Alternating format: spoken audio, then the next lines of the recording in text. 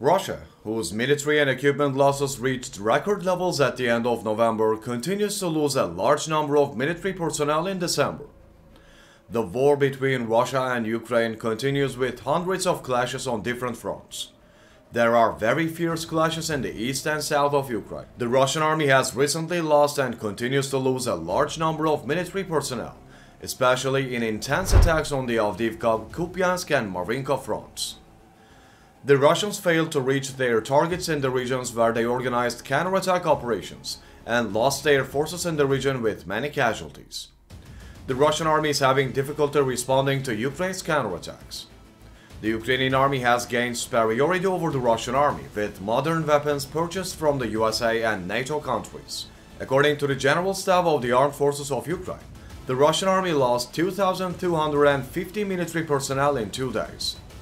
What do you think about Russia's losses in recent days? Although Russia has lost a large number of military personnel recently, it is sending a large number of soldiers to the front line. How long do you think Russia will be able to continue the war with this strategy?